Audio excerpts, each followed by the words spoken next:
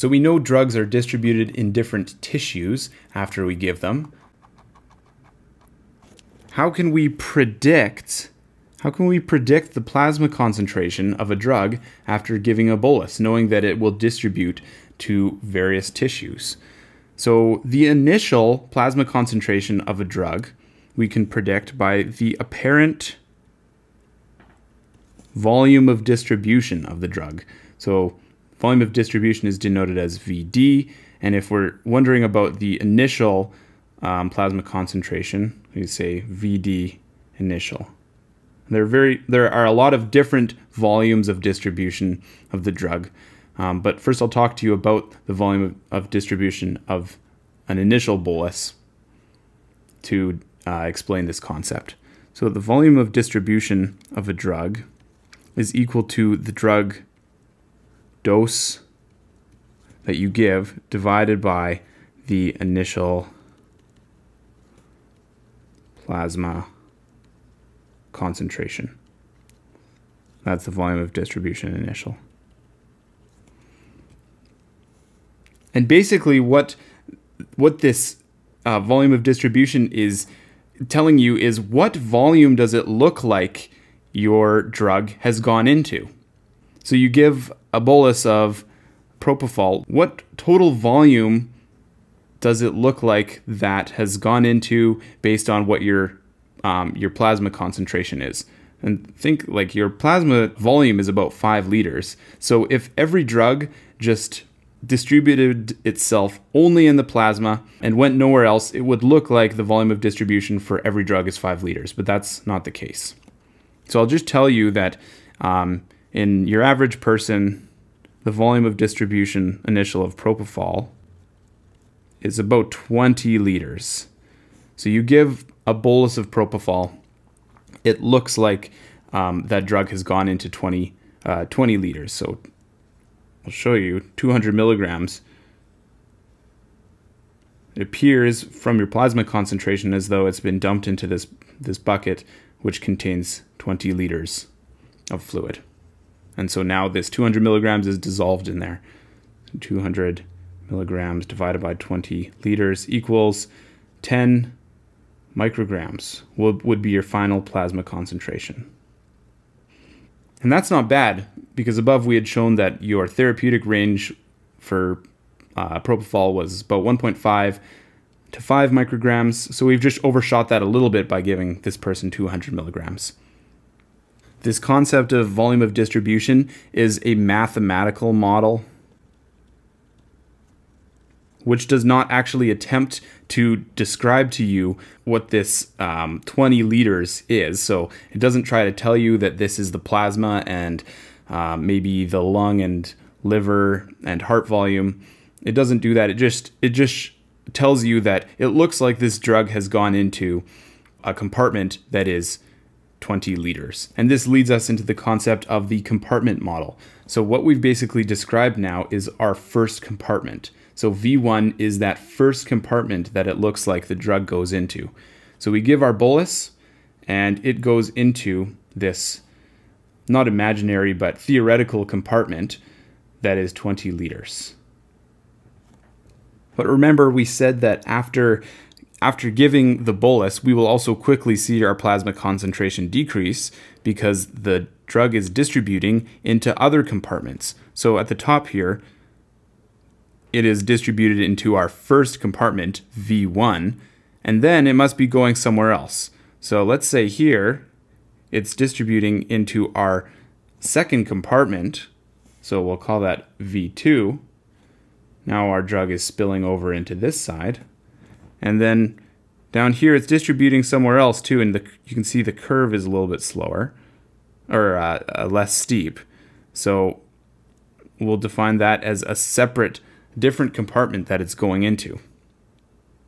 So this was plasma concentration, and down here is time, right? So here we see our plasma concentration is high because it is just distributed into the first compartment, and then we see our plasma concentration falling because our drug is distributing now into a different compartment, And again, this is a mathematical model, and it does not attempt to describe to you what this compartment is, but maybe this is muscle, right? So maybe your drug is now distributing into the muscle here, and maybe now with this more shallow part of the curve, it's starting to distribute itself nicely into the fat, which there is a lot of, but it's relatively vessel poor.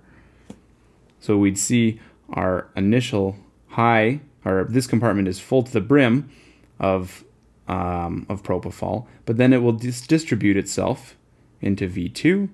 So this will fall down a little bit, and this compartment will start to fill up. And V3, which fills even slower, will also start to fill up over time. So this is our theoretical compartment number 1, which fills fast and almost immediately. And then V2 fills up at a medium speed. So our drug from our first compartment will distribute itself to V2 over time, and our third compartment, V3, is very slow to fill. But it might be much larger too. The size of these compartments, the size of V2 and V3 after just one bolus doesn't really matter, because you'll never get close to filling these other compartments with just a single dose of propofol. But what happens now if you give repeated doses, or we give someone a bolus followed by an infusion? You can imagine that we keep on adding drug to this compartment. This one will fill up, and then this compartment will fill up too, and eventually this compartment will fill up. So let's show you that as well. Let's say here we give our propofol bolus. And remember, we have our therapeutic range, which exists somewhere like this. And so instead of letting it fall below our therapeutic range and letting the person regain consciousness, let's say we're running a total intravenous anesthetic and we don't want them to become conscious again. So we need to give an infusion of propofol to maintain them in this therapeutic range, instead of letting the drug distribute itself to these different compartments. So we'll give an infusion here to maintain their plasma concentration of propofol. So going back here, we gave our initial bolus again, and then we keep adding to this compartment.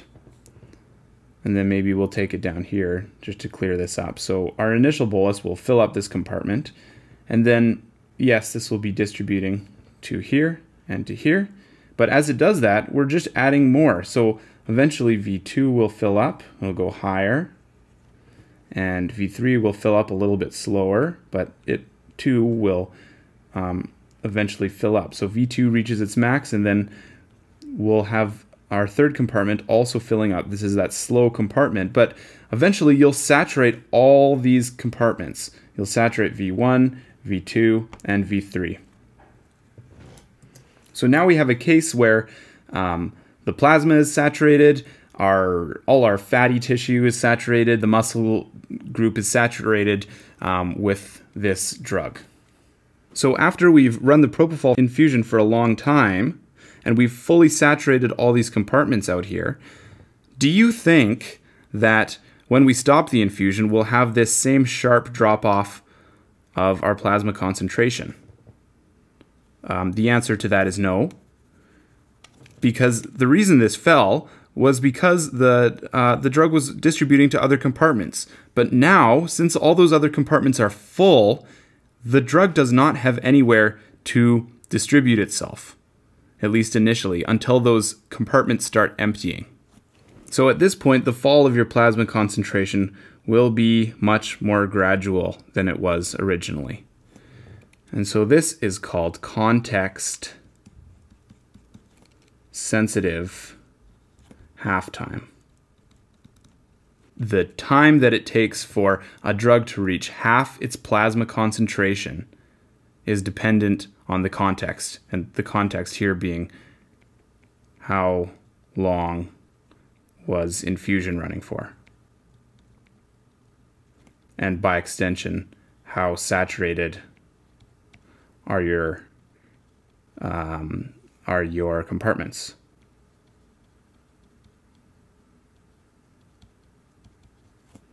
So again, this is the time for plasma concentration to reach 50% after stopping your infusion.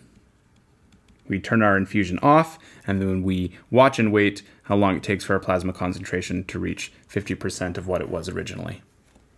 So I'll show you on this graph the context sensitivity of two different drugs, propofol and fentanyl, which is an interesting one. So this is context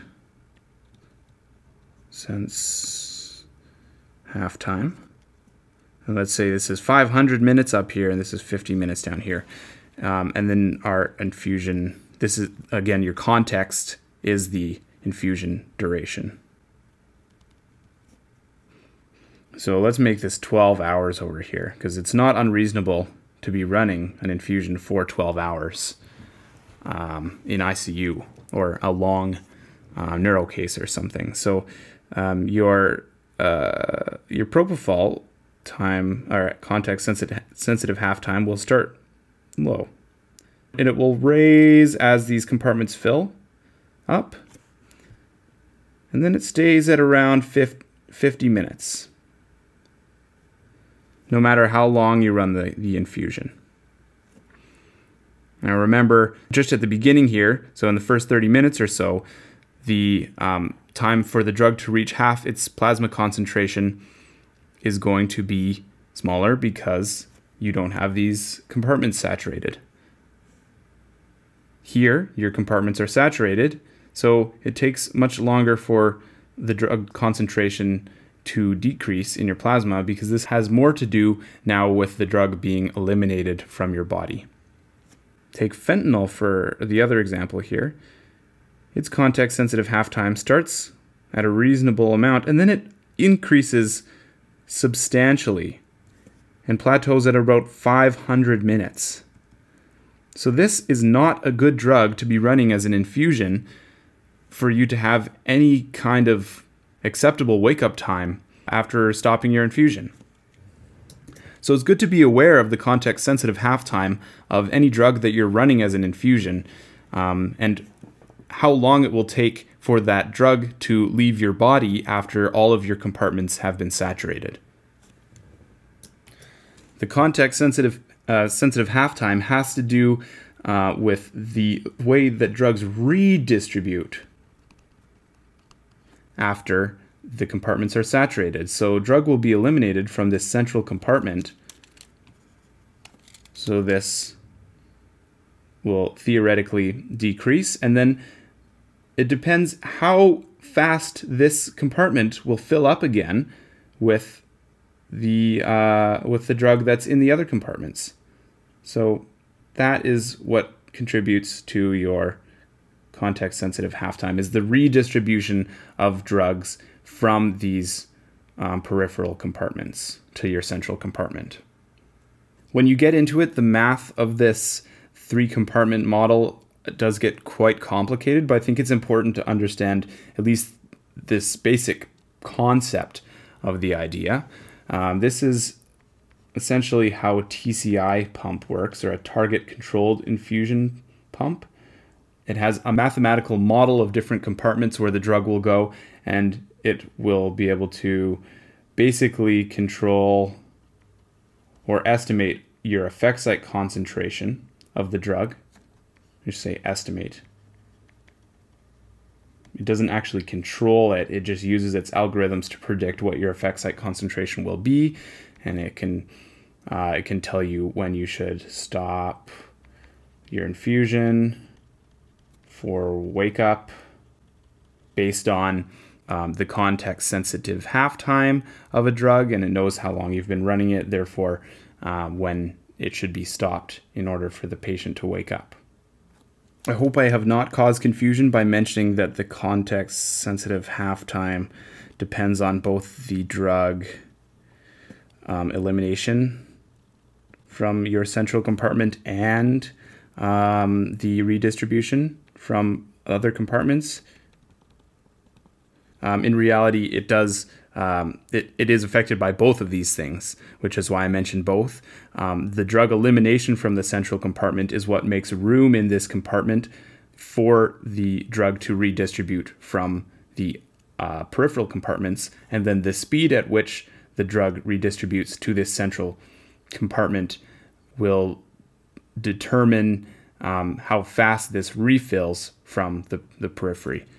So it is both the drug elimination and redistribution from other compartments that determines your context sensitivity half-time.